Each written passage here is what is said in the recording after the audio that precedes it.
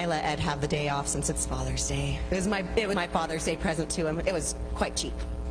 In the books. So as we go through the week this week, Miss Sandy is going to start her women's Bible study back up on Tuesdays at 9:30. We're so excited for that, Miss Sandy. She's going to start in 1 Chronicles chapter 29, verse 17. If you haven't been a part of one of Sandy's studies before, you really should. She is such a blessing as a teacher, and there's always great conversation, and it's just a blessing. And I'm so glad that you are feeling up to starting that again. Wednesdays, we have music practice down here at 7 in the evening. Sarah's got her summer alarm set, keeping us all on track. 2 weeks in and we've not been late yet. Next week is VBS. I think I made Gavin fill out a lot of forms for everybody, so there are sign-up sheets in the back for VBS. Just keep praying for the kids that are going to be coming and for their hearts as they learn more about God and Jesus and his love for them, and for the teachers as they prepare for the week. Yeah. Pray for me as I go through this week. It looks like as far as prayer requests go, we are continuing to pray for Stan. It sounds like he's in the rehab center and doing well so far. Good. We're praying for George's niece, Maureen, Riley, Tiffany, and the boys. Continuing to pray for Lucas by Candy, Jeremiah and his parents. Praying for Miss Ellen and her house, and for Miss Sandy as she continues in her recovery, and we're just so thankful for how that's going. Do we have any other prayer requests this week? I do. I have grandbaby number 3 being delivered tomorrow, so please keep Alyssa in your prayers as she gets ready to have baby Grayson. Anybody else? I have a praise. Yes, you do. Be grandpa again. Woo! Number 13, you said? Number 13. Woohoo! Woot!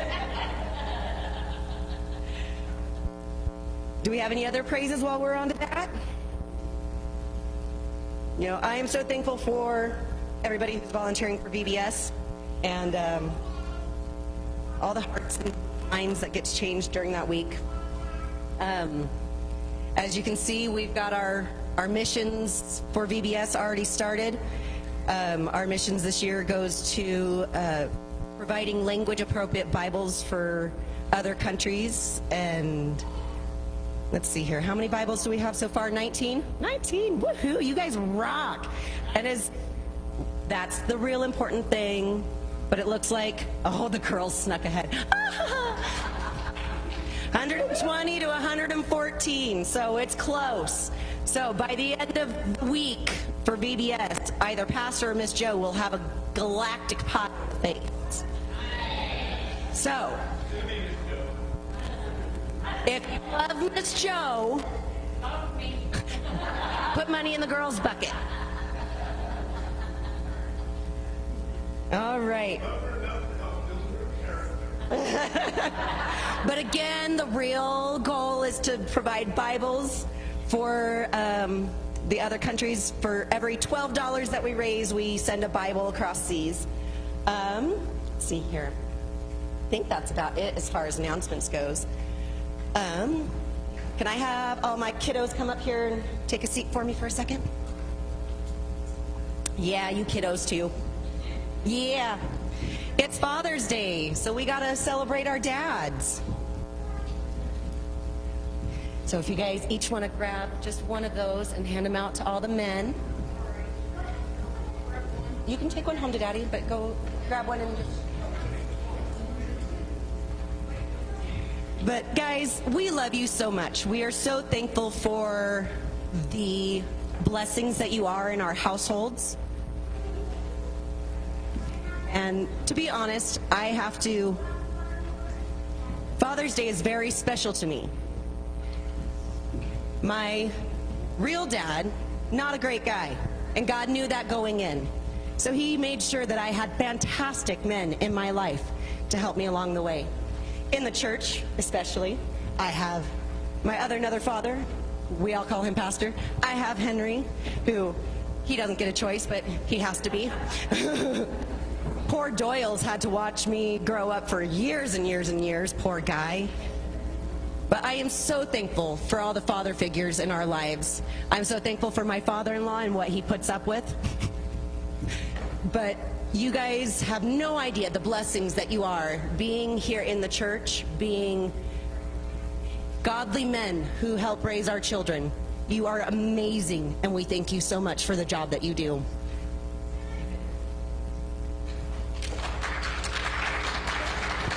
I'm going to go ahead and pray before I start crying. Dear Heavenly Father, we just thank you for today. We thank you for being our Father and for giving us all that you do, Lord. You gave us your Son so that we could be with you forever, and we are so thankful for that. We're thankful for the men that you give us to help us along the way, for all the dads in our lives, for the father figures, and just for their presence, Lord. We pray that you will bless them in a mighty way, Lord, and just put a hedge of protection over them and their households as they continue to guide and lead. Lord, we love you and we praise you for all that you do for us, and we just pray that you will be over Pastor as he brings the message this morning, and we just continue to ask that we can be in your grace through this day and through the rest of this week. We love you and praise you. In Jesus' name, amen.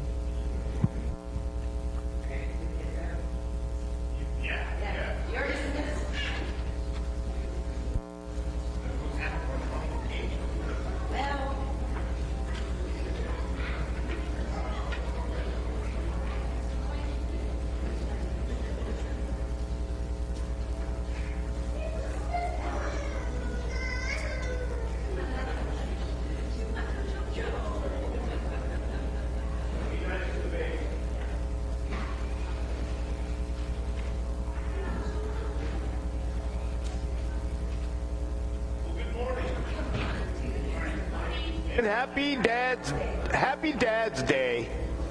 You know, I don't know, after I became a Christian and started reading the book a little bit, I come upon this passage. I should have looked it up, but I didn't today. But trust me, it's there. And it says that we should not call anybody on earth our father. Okay, we only have one Father, and that's God in heaven. Just like we ought to not be calling me a teacher, because we only have one teacher, and he's in heaven. And so I'm a facilitator, and I'm a dad. I'm a daddy-o. That's what I've, forever since I got saved, that's how I'd make my cards to my dad, or now I have a couple, my dad's passed, and since that's happened, there's a couple other men in my life who I've adopted. I sent one a card who's really rich. I gave him a card. He called me yesterday like at 6:30 in the morning. He says, "Hey, thanks for the kind words, but know this, I'm still not putting you in my will." I said, "Well, then give me back the card." Dad's Day. It's Dad's Day. Ooh. These kind of holidays have always been a little hard for me. I don't know why. I don't know why. But today's today is our day. This is our day. I know that we would like all the other days of the year to be our day, but today is our day. Father's Day has somehow never been held in as high regard as Mother's Day. True story. Mother's Day, years past anyways, it seemed like the pastors would always be saying, "Hey, Mother's Day is the best day of attendance in church." Historically, it's true. Dad's Day, I want to go fishing. I'm not going to drag my family to church. What are you, nuts? Let's go fishing. I got to tell you a little story about a Father's Day. Christopher was just a little tiny feller, and I don't know how she did it. My wife was always doing little things like this, but we wanted a little rubber raft. I had two older boys. And we wanted a raft so we could go to Adams Pond. I don't know if anybody knows where Adams Pond is. It's just like a slough, really, is what it is. But we wanted to go to, and so I got one. And so I decided, hey, I'm not going to church today. Are you nuts? Me and the boys are going fishing. And so I'm telling you, we blew up this deal. I didn't have a truck. All I had was a car. So I tied this blowed-up 6-man rubber raft to the, top of the car. I didn't even have any ratchet straps. It was just all string and ropes, and off we went. And we get in there, and we got in the water, because once you got to Adams Pond, you have to walk, man, about 3-4 miles in there. It's a bird refuge, and you can't, but anyway, you had to walk. So we had to carry this, and I mentioned I had my sons with me, and they were pretty strong. They were after that day anyway. They got stronger. But we get the boat in the water, and we fish. I don't think we caught anything. But I'm going to tell you what. My wife gave me a bunch of grief about not going to church. And I know that me, Justin, and David both came home that night with like 4th-degree sunburns, man. I mean, I had blisters all over my body. You know what? I had hair then. And I had hair then. But my head, the top of my head got sunburned. About 2 weeks later, it looked like I had dandruff as it was all flaking off. It was horrible.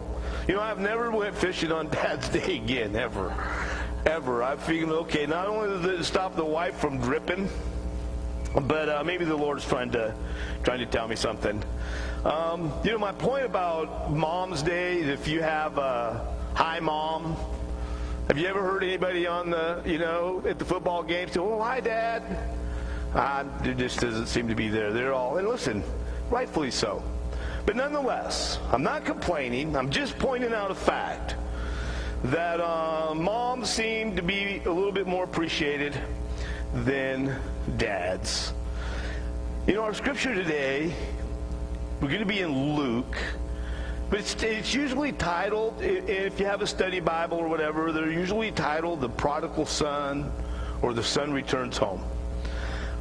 This story Jesus tells us, it's not very long, but it focuses on several family dynamics of which we can identify. I'm almost sure everybody in here can identify one way or another.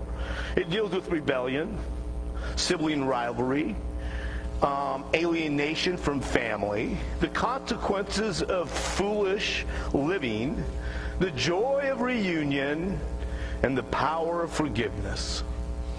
That's basically the outline of the prodigal son. And each one of these topics provides us with an ample thought and discussion material. But this morning, instead of considering this the parable of the lost, or of the prodigal son, I'd like us to think of it as the parable of a loving father. Of a loving father. Before we look at the scriptures this morning, I would like to share with you a description of God creating fathers by a woman named Irma Boomdeck. And I had never heard of her until I was researching this deal. But she started at about 1965 all the way up to 1995. She's wrote several Christian books. She had a columnist. Now, I don't know. That's all I know about her. But anyways, I liked what she said about here. So I'm going to read this little deal to you. It says, when the good Lord was creating fathers, he started with the tall frame. Huh. A female angel nearby said, what kind of father is that? If you're going to make children so close to the ground, why have you put fathers up so high? He won't be able to shoot marbles without kneeling, tuck a child in bed without bending, or even kiss a child without a lot of stooping. And God smiled and said, yes, but if I make him child size, who would children have to look up to? And when God made the father's hands, they were large and sinewy. I don't know what that word meant. But the angel shook her head sadly and said, do you know what you're doing? Large hands are clumsy, They can't manage diaper pins, small buttons, rubber bands on ponytails, or even remove splinters caused by baseball bats. And God smiled and said, I know, but they're large enough to hold everything in a small boy's, as a small boy empties his pockets at the end of the day, yet small enough to cup a child's face. And then the Lord modeled long, slim legs and broad shoulders. The angel nearly had a heart attack. Boy, this is the end of the week, all right. Do you realize you just made a father without a lap? How is he going to pull the child close to him without the kid falling between his legs? And God smiled and said, a mother needs a lap. A father needs strong shoulders to pull a sled, balance a boy on a bicycle, or hold a sleepy hand on the way home from the circus. God was in the process of creating two of the largest feet anyone had ever seen when the angel couldn't contain herself any longer. That's not fair. Do you honestly think those large boats are going to dig out of bed early in the morning when the baby cries? Or walk through a birthday party without crushing at least 3 of the guests? God smiled and said, they'll work, you'll see.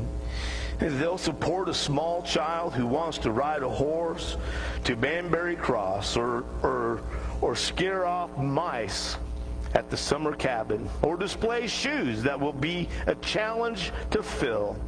God worked throughout the night, giving the Father few words, but a firm, authoritative voice, eyes that saw everything but remained calm and tolerant. Finally, almost as an afterthought, he added, tears. Then he turned to the angel and said, now are you satisfied that he can love as much as a mother? That's pretty cool, isn't it? You know, there is a clear difference between a dad and a mom. Clear difference. And I'm not even going to try to measure up to Simon. Simon really honored moms and what, you know, how they should be honored on Mom's Day. I thought he did a great job. But we're different. Moms are the nurturers. Dads are the, I don't know. I've been watching a few movies here the last month or so where, you know, we got these, heard of Rambo? Well, there's a lot of Rambo women. I didn't know that until, you know, just recently. These one woman army go out and, you know, I was telling Joelle last night, I said, yeah, it was kind of like that brunette when we were kids on the commercials.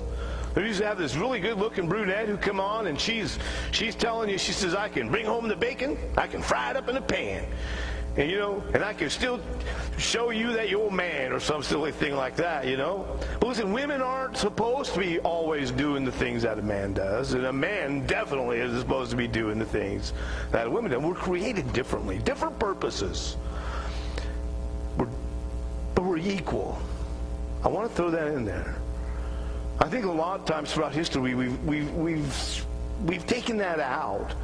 You know, it's, you know, I'm guilty of it. I still blame Eve. You know, anytime I step on a goat head, I'm blaming Eve. Trust me. You know, but we're equal but different. Okay, we're equal. I think that we're equal when a man and a woman can come together. I mean, we balance each other out. You know, a child, a young man doesn't always need to be coddled. Is that, I might be speaking out of school here, but they do not always need to be coddled. And it's very hard for a mom not to coddle.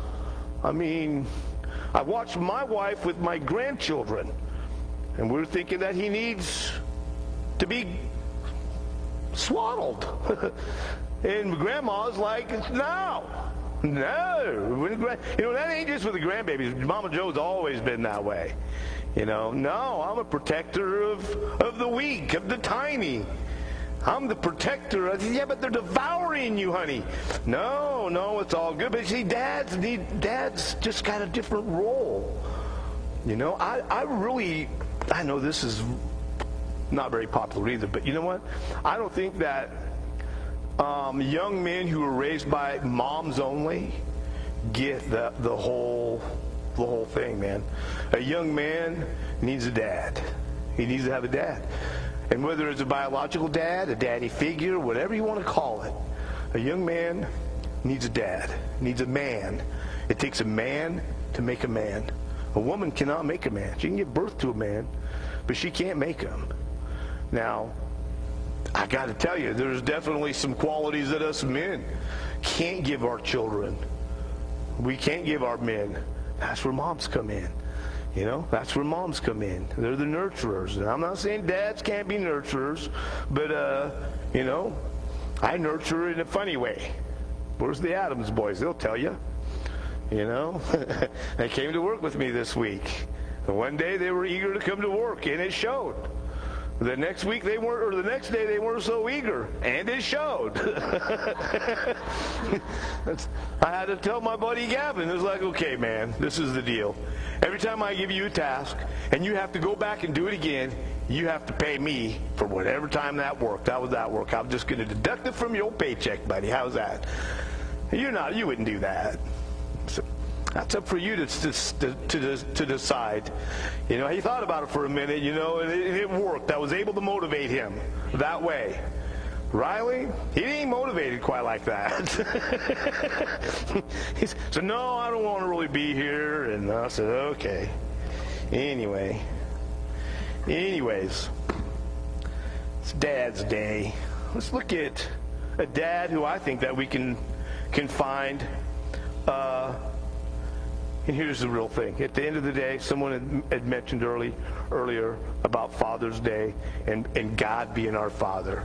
And nothing else, I hope, if you're not there, if you aren't at that spot, that today, I think that this whole story is a story, a picture of our Heavenly Father waiting for his child, waiting for his children to snap out of it, to get it, to come home, to truly come home.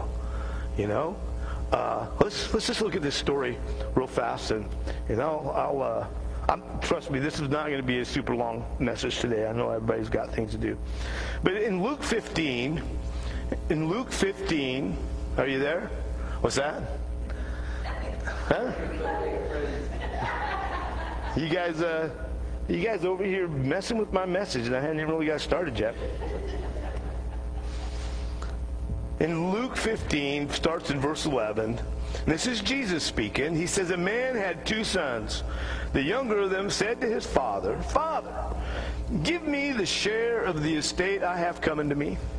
So he distributed the assets to them. I don't know about you. I mean, doesn't that right away sound kind of goofy? Hey, Dad, when you die, I'm going to get all this stuff, but I'd like it now. Now, I'm telling you what, when my dad was alive, I understood this kid's idea here. Okay, Dad, why don't you give me my portion of the inheritance now? That way you can watch me enjoy it. He never did. He didn't want to watch me enjoy spending his hard-earned money, evidently. But anyhow, this dad did. Verse 13, not many days later, the younger son gathered together all he had and traveled to a distant country where he squandered his estate in foolish living. See, that's what my dad did not want to watch me do. Did not want to watch me squander it. You know, Joel and I have said this for a long time. You know, wouldn't it be nice if the Lord could test me and giving me $1 million? Just test me. See how I do. I mean, it's $1 million. What's that to the Lord? That's nothing. Test me. And if I blow it, don't ever give me any more. But who knows? We might do well. Most likely not. Most likely at the heart of this old preacher here, I would have probably, it's mine, all mine. Then I'd have run off to the foreign country. And I just remember one time this woman comes into my office. I was a loan officer. I was writing loans for people, refinancing their homes. She comes in, and she says, we're in dire straits, and we need help. We are buried in debt. You know, so visiting, they had a whole bunch of equity in their home. And so I said, well, This is what we've done before. Interest rates are down. Let's refinance your house. Let's pay off everything you got. And then you'll only have one payment. And we can take the 30-year note, we put it into a 15-year note. Because they were paid off, it all looked good on paper. Even the banks thought so, because that's what we did. I'm telling you, as sure as I'm standing up here today, 2 years later, this same little woman come into my office. Said, man, we are in dire straits. We're getting ready to lose everything. I go, well, how could that be? You guys were we were doing really good until we bought the Hummer. We were doing really good till we bought the Hummer. I know, but I thought we had a plan. Well, like I said, we were doing really good till we bought the Hummer. What can we do? Did the same thing. She had a Hummer free and paid. You know, fast forward another year later, she comes in, same boat, credit cards. But now what they didn't have is they didn't have any equity. They had no way to get out. Not only did they have their house completely maxed out, and just a year or so later, they were underwater in that house. They owed more than that house would appraise for, right? They had to do it the old-fashioned way. I mean, they never did come back around, so I don't know how it all worked out. But they squandered their stuff, man. They squandered it. And again, I don't know where it all started, but they definitely squandered it on foolish living. On foolish living. And I'll admit, man, give me $1 million. First thing I'm going to do is buy a Harley Davidson, baby. That might be squandering my money on foolish living, but hey, that's what I would do. Huh? But I'd have a Harley. My wife won't let me drive it, but I'd have one.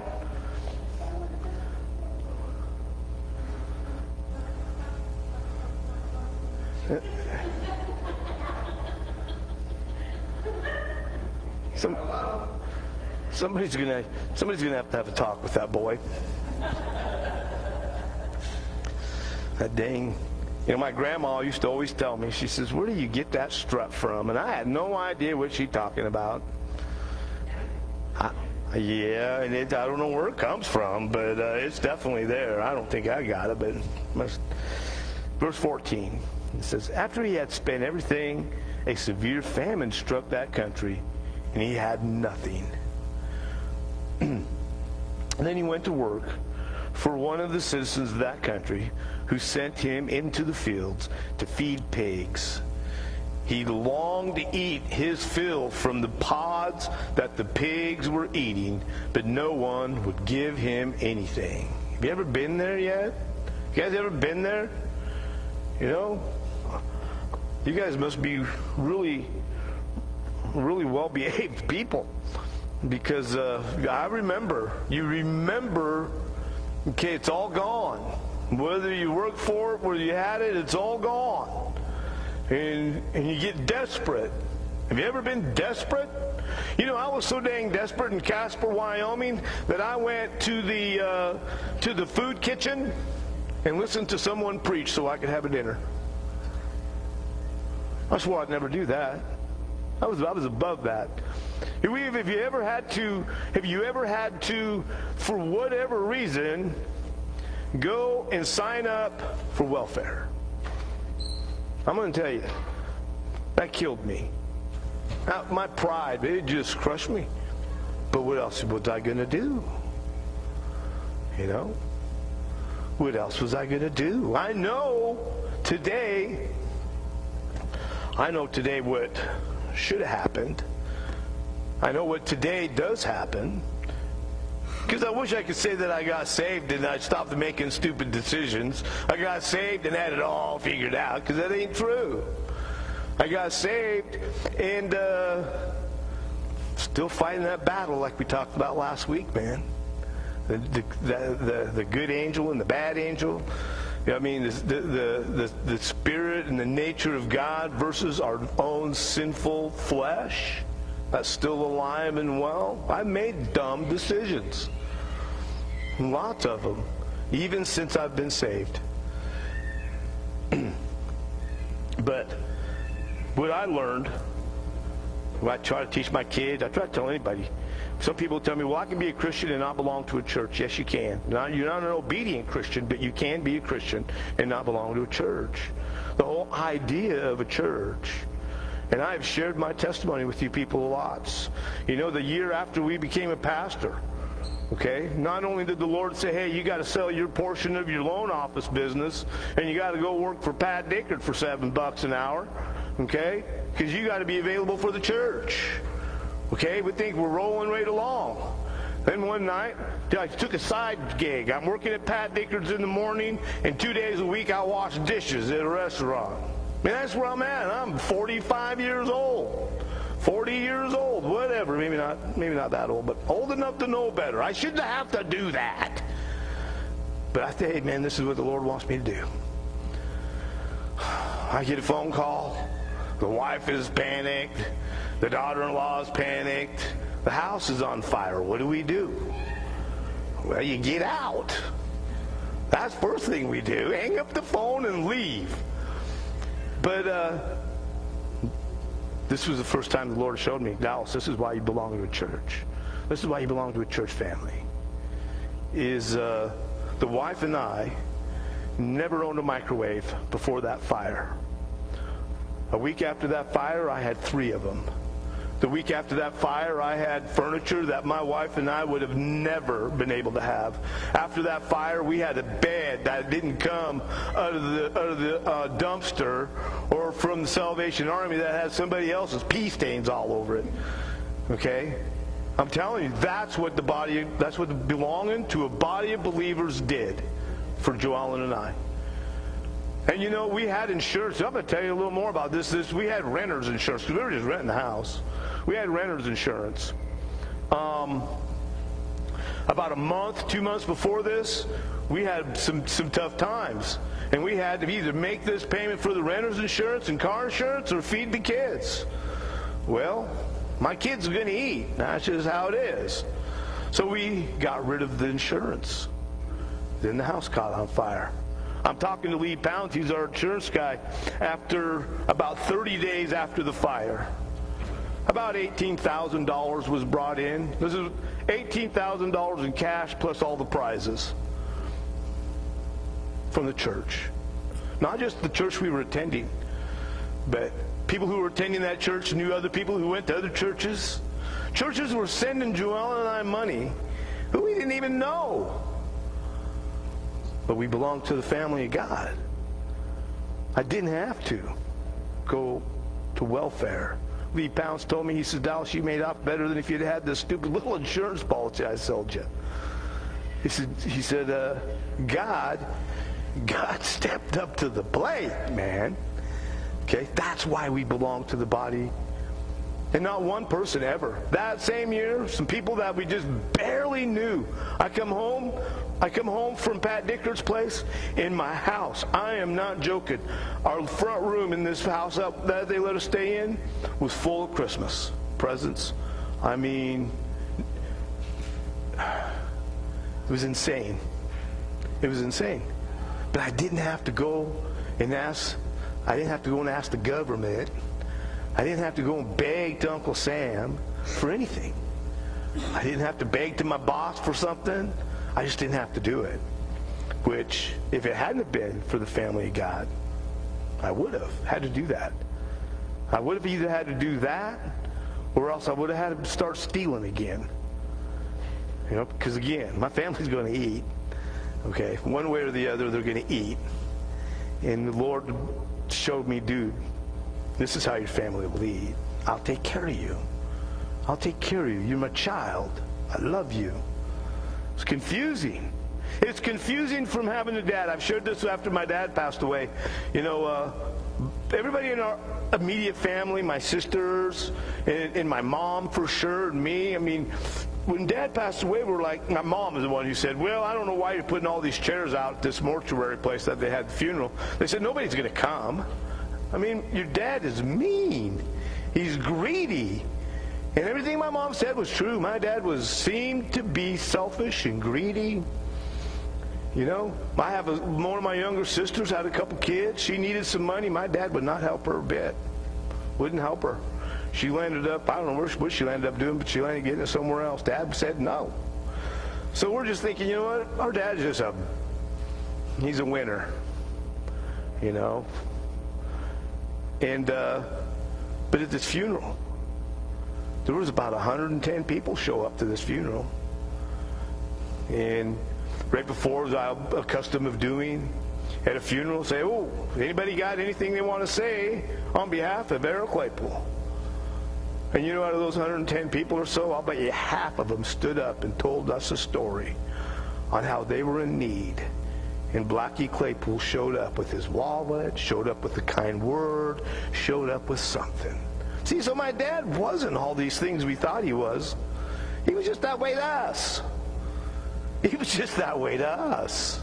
My dad's reason is nobody ever gave me anything, so why should I give you anything? You'll be a better man for it. You'll be a better woman for it. Hey, would you hand me that? Underneath there. I'm starting to yawn. Maybe I haven't got enough caffeine today.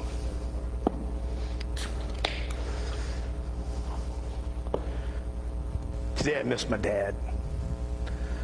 I don't know what I miss about him. I don't know if I miss him calling me meathead or whatever it was. But I do believe today, any kind of work ethic I have, my dad instilled that in me. My dad instilled me you don't need a government. My dad instilled me if you work hard, you're smart with your money, then you'll be okay. And he's right. He's right. Most people who work hard and take care of their money are okay. Right? I'm broke.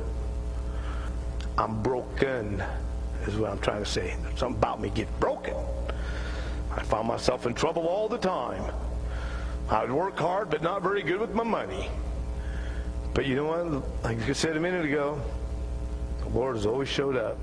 My children had zero idea how poor their mom and dad was. Okay? And how it all panned out, I don't know. Wrestling, football. Man, we moved to Idaho. We come from Gillette, Wyoming, where everything is free in the public schools. We come to Idaho, man, and they make you pay for everything in the public school. That's kind of, when was the purpose of public? I thought that was the whole point. It was paid for. Not Gillette. I mean, that was a culture shock. You know what? If our kids wanted to play ball, they played. If they wanted to wrestle, they wrestled. If they wanted to do typing class, they typed. If they wanted to do woodworking class, it happened. And every bit of this stuff cost a bunch of money. Where did it come from? Certainly not my dad. Where did it come from? Here, I'll be a little bit more. I'm going to just reveal a little bit more about myself. You know, before I got saved and before I married Joellen, we have 7 kids. And I have 7 children with 4 different moms. When I married Joellen, you know what? I married about a $30,000 credit card debt. Well, she married about 18 years of child support. And yes, I was behind. 60% of every nickel that I made at a legitimate job went to child support, almost Joellen and I's entire marriage.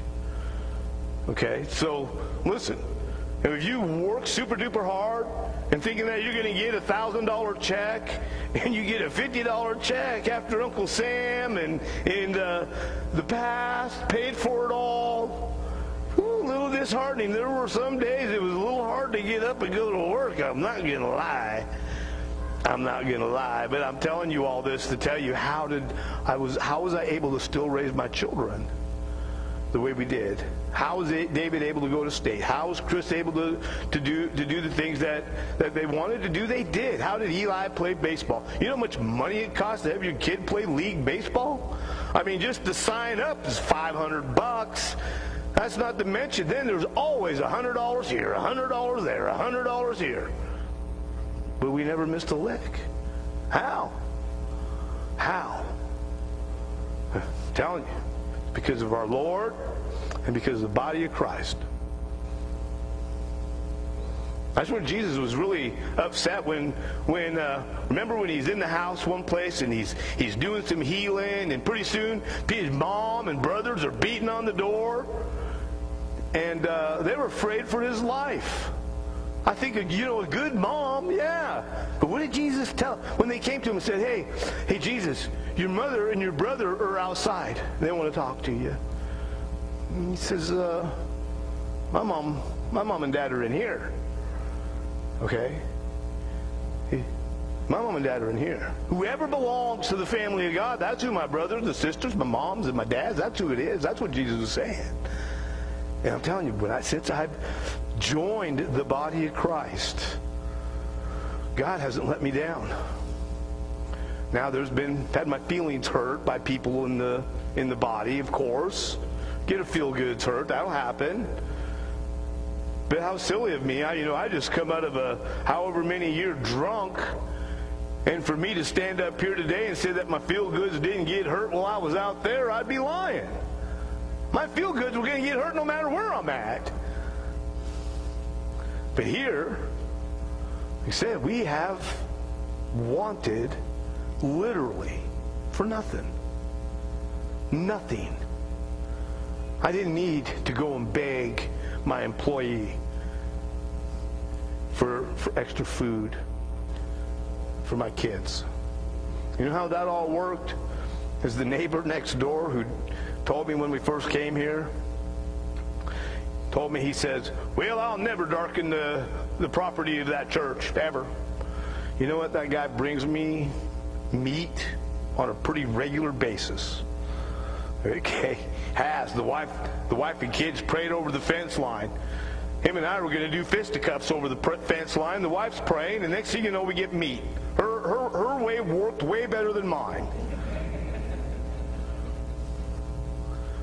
Okay.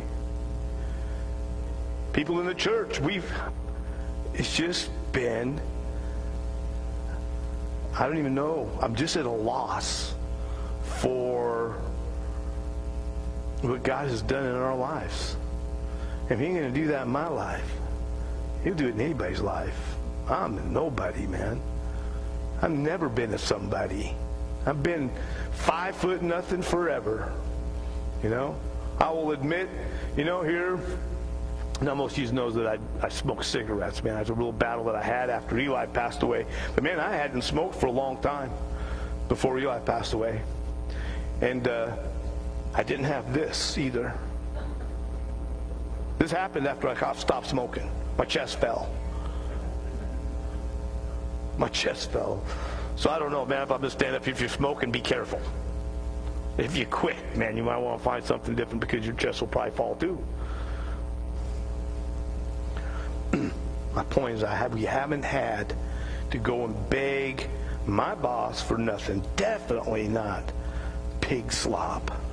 Verse 16, he longed to eat his fill from the pods that the pigs were eating, but no one would give him anything. Verse 17, when he came to his senses, he said, how many of my father's hired workers have more than enough food, and here I am, dying of hunger? How many of my father's workers have food, and yet I'm here dying of hunger?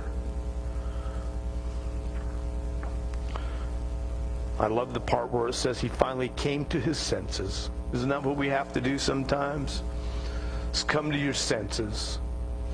An old guy, Troy.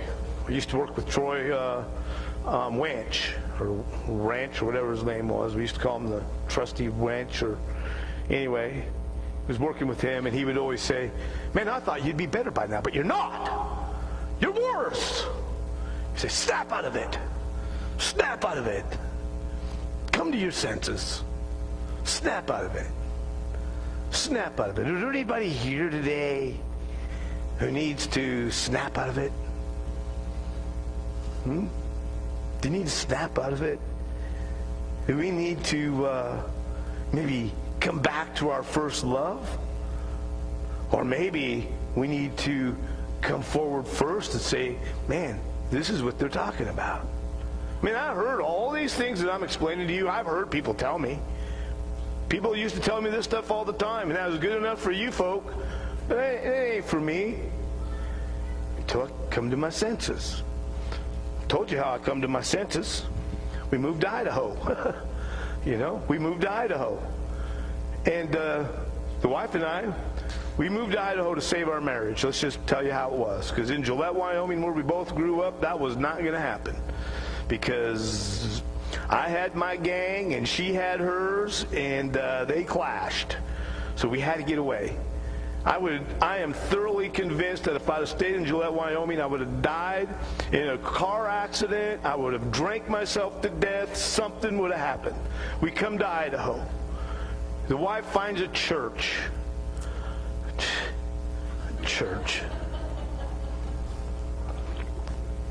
And then she gets to talking about marriage counseling because somebody at the church said, why are you laughing? It ain't that funny. Somebody said, well, you guys need to go to marriage counseling.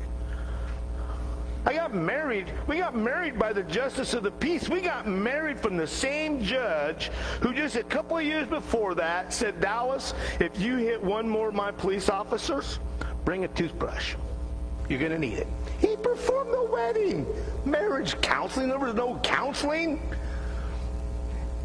Anyways, Leroy Lickness, who I was working for at the time, his wife thought that maybe it was a good idea. So she found me all these marriage counseling people. So you call a couple of them, being diligent. You know how much money they wanted? They wanted a lot of money to go to counseling. And at the time, the insurance we had ain't going to cover it. Or they had a Wednesday night Bible study at the First Baptist Church in New Plymouth. And she said that would be good. One or the other.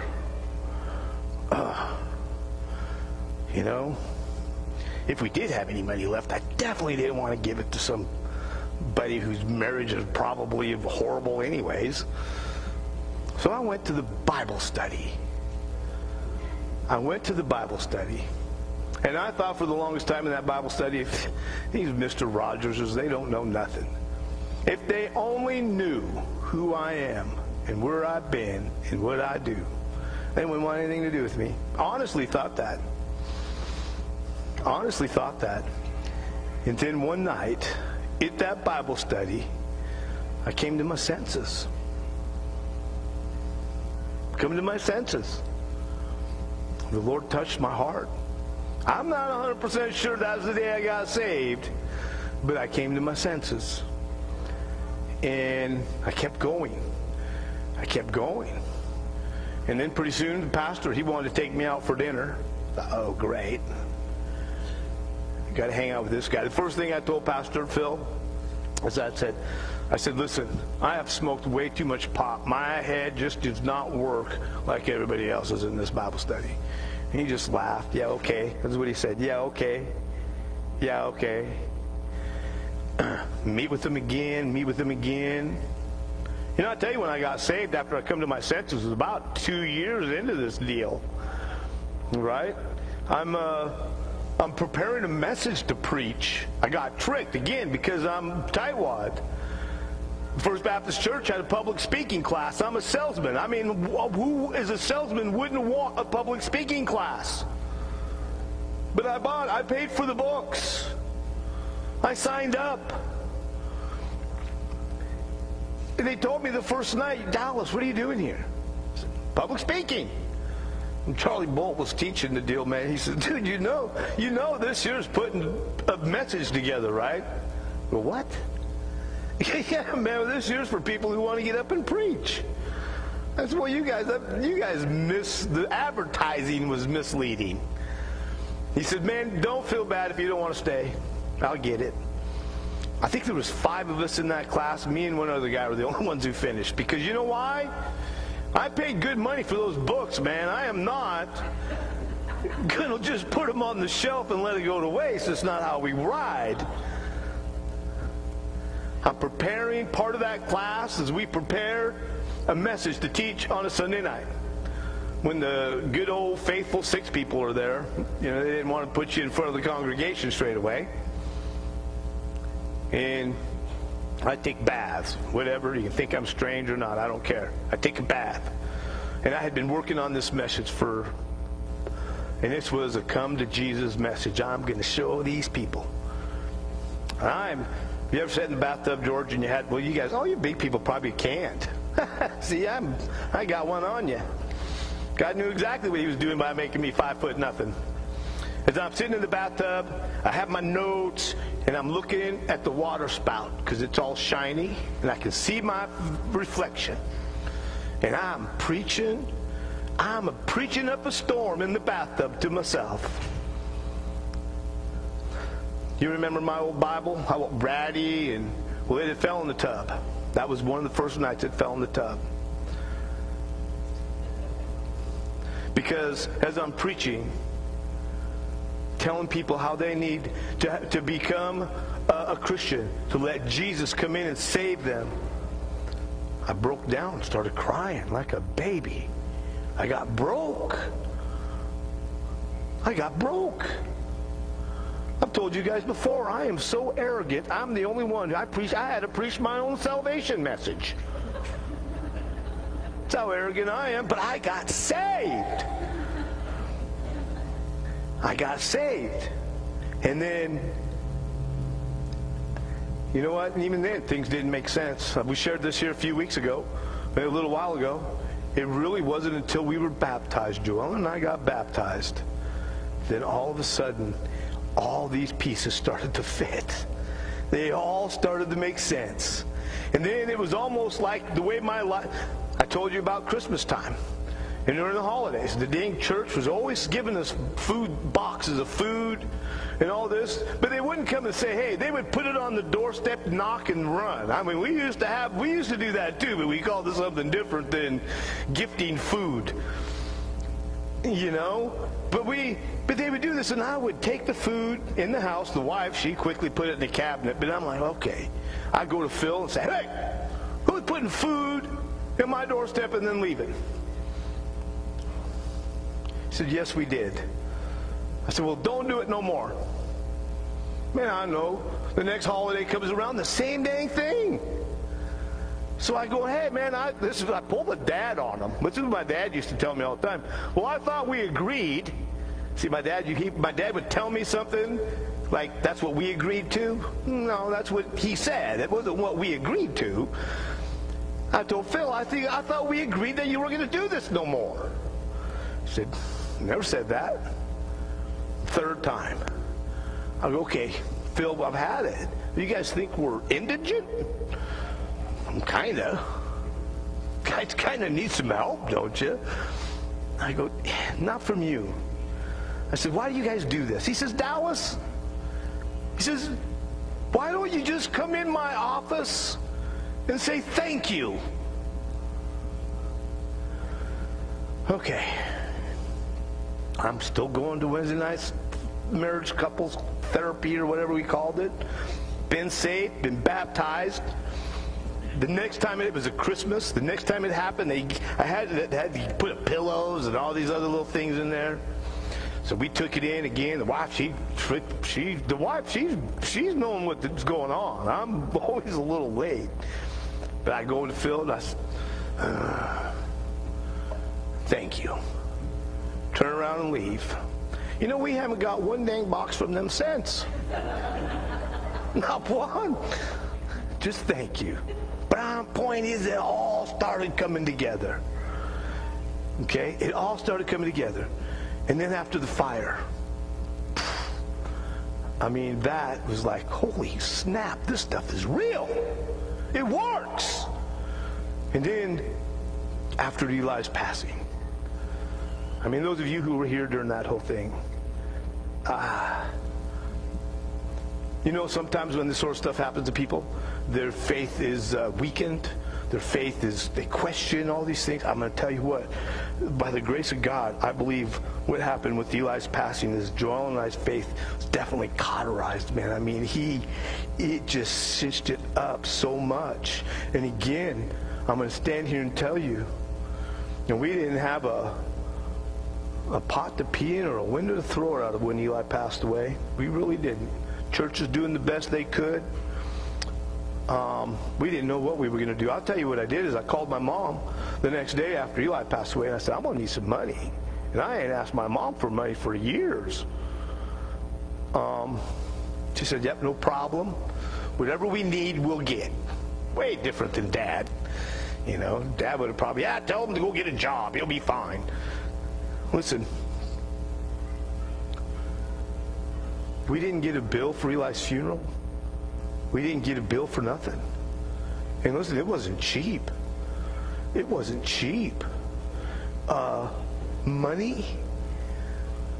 This isn't any lie. Joel and I looked that up the other day. Do you know that in a 3-week period of time, not including the funeral being paid for, there was almost $30,000 in cash put in our hands? My mom came to that funeral and went home with every nickel she came here with, expecting to spend. That's God's family. That's what God does. That's what He's done for us. You know, my mother-in-law, she asked me, father-in-law, I guess, hey, are you gonna? I suppose after this, you guys are gonna go home. Man, Joel and I scratched our head, thought about it for about 2 minutes, and they said, you know, I'm starting to think maybe we are home. This has always been our home.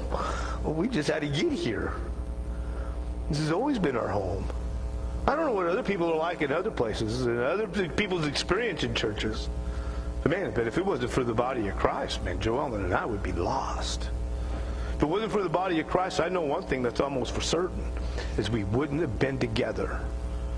We're getting ready to celebrate 27 years, our 27th year. I tell everybody it's 127 because that first one was long. Okay? We would, without the body of Christ, without the words of this book, without the Spirit of God who keeps His promise, is the more I draw to Him, the more He draws me to Himself, the more He blesses me, He takes care of me. Now, He doesn't always do it the way I want Him to do it, but there's no denying that He does it. No denying that He does it. Took me a while to figure that out too. He does it. And He does it because I came to my senses. Just like this fella right here. Man, I'm out partying like a rock star one day, eating in the soup kitchen the next day, to having a robe put on me. And with a new ring, a new perspective on life, a new everything. See, some of the people who grew up in the church and leave and come back, that's familiar. To us, it was all new. This was new. And every time I encounter God, it's new. It's refreshing. It's reassuring. He's like, this is what I'm talking about, D. This is what we've been talking about. Do you believe? Do you believe? How can we not? But I first had to come to my senses. I first had to get it. I first had to get it. Verse 18, I'll get up, go to my father, and say to him, Father, I have sinned against heaven and in your sight. I'm no longer worthy to be called your son. Make me like one of your hired workers. So he got up and went to his father. But while the son was still, here we go. But while the son was still a long way off, his father saw him and was filled with compassion. He ran, threw his arms around his neck, and kissed him. The son said to him, Father, I have sinned against heaven and in your sight. I'm no longer worthy to be called your son. Listen to verse 22. But the father told his servants, Quick, bring out the best robe and put it on him. Put a ring on his finger and sandals on his feet. Then bring the fattened calf and slaughter it, and let's celebrate with a feast. Because, listen, what I want you to hear today. Because this son of mine was dead and is alive again. He was lost, and now he's found. So they began to celebrate. You know how come my dad was so, I don't want to say stingy. Well, my dad didn't really want to give his hard-earned money to his kids. It's because every one of us kids at one time or another have taken advantage of my dad's money. Okay? I mean, and again, it's taken me a lot of years to be able to confess that, to admit that to myself, so I can admit it to others. All right? These other people didn't take advantage of my dad. If you didn't take advantage of my dad, he'd give you his shirt off his back. But boy, if you do, he's done. You know, he's done. And I know a lot of people that way today who get done because someone done them wrong. Dads, if you're here today, whether you got old children, young children, the counsel's the same whether you're married or single, whether you belong to a church, whether you have a job and you have to be around other people. Listen, this dad, he didn't ask his son to explain, well, what did you do with the money? He didn't ask his son nothing, did he? He seen the son who snapped out of it, come home and say, man, I shouldn't have done that, Dad. He said, that's okay. That's okay. What I hear this dad say, and if you could read the whole story to maybe to get a little bit more of it, this dad says that I can always make more money, son, but I can't always have my son. I get that so much today. Dads, you need to be working on forgiving people who do you wrong. If you have children, this is not a matter of if they're going to disappoint you. It's just going to be a matter of when. But how we respond as dads is going to affect them for the rest of their lives. It was very easy for me to be a guy that says, and you've heard me stand up here and tell you, no, man, if somebody does me wrong, I'll do it back and ask you how you like it. Can't be. No, somebody does us wrong. Somebody harms us, hurts us. Our children need to see us forgiving them, praying for them. You know, I was confronted again about this guy last week I was telling you about that the wife beat me up over. Have you thought about praying for him? Yes, and I didn't like it. Every time I have got on my hands and knees for prayed for somebody, then we become friends. And I don't want friends right now. I just want to be bitter, I guess. But listen, dads, the characteristics of our Heavenly Father are definitely doable for us. We can do it. We can get there. But we have to learn how to forgive. We have to be, you know, I can't think of today one thing that any of my children could do to me that would make me say, nah, that's it. I'm done. You know, I'm done. Can't think of it. And that was done to me. And I know years later, many of you know that the last years of my dad's life, we were able to get together and we were able to talk. He ain't interested in my faith, right? But he, you know, but he confessed a lot of things. We talked. I felt really good when my dad passed away. You know, not for the reasons why some people might think, but it was hard, and I never wanted my children to have that struggle, to have that fear, to have that worries that I had with my dad. And I definitely don't want my children passing that on to my grands. You know, I got a football team of grandbabies, and I want them to be all have every chance to be the mighty men and women of God that they've been created to be. And that's not going to be if I'm over here beating my kids up with the book, telling them one thing and doing another, right? Forgiveness, guys. One little thing, it's simple. forgive. How simple is that, Henry? To forgive. Just forgive. You know, forgive. And know this, if you have children, which almost all of you here do, is that they will give you an opportunity to need to forgive them again. Just give them a little time. So we might as well get it all honed in now, right?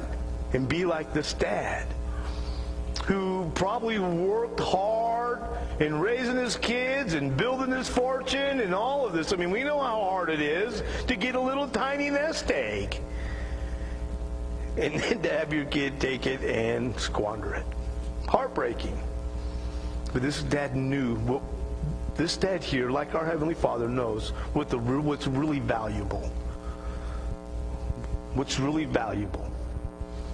And to me, today, what's really valuable is all around me right now. My family, my church family. To me, that's silver and gold I don't have, man.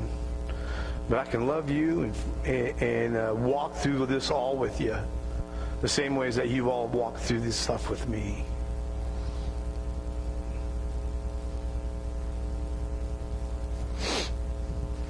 Well, I guess I told you what I told you.